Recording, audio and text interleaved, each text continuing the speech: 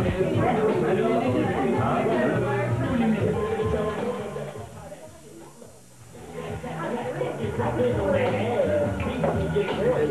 that a real tattoo? No, it's a piece of dirt. I just kind of seem to... It's encrusted. Can you walk with this?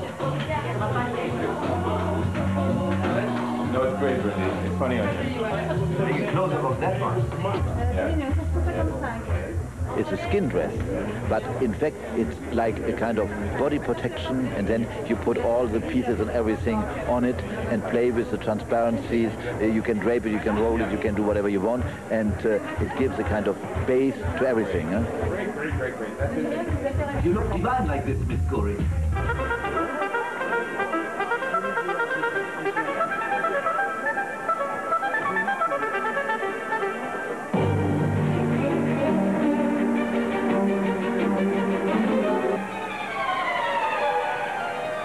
It's not practical for riding the bus or the metro, but it's good for a show.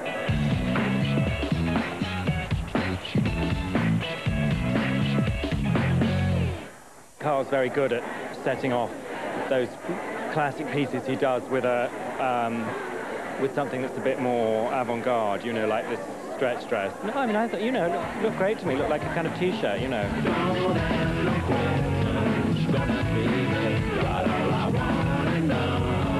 I mean, how more dramatic can you get than a total see-through thing where, you know, the tush is visible?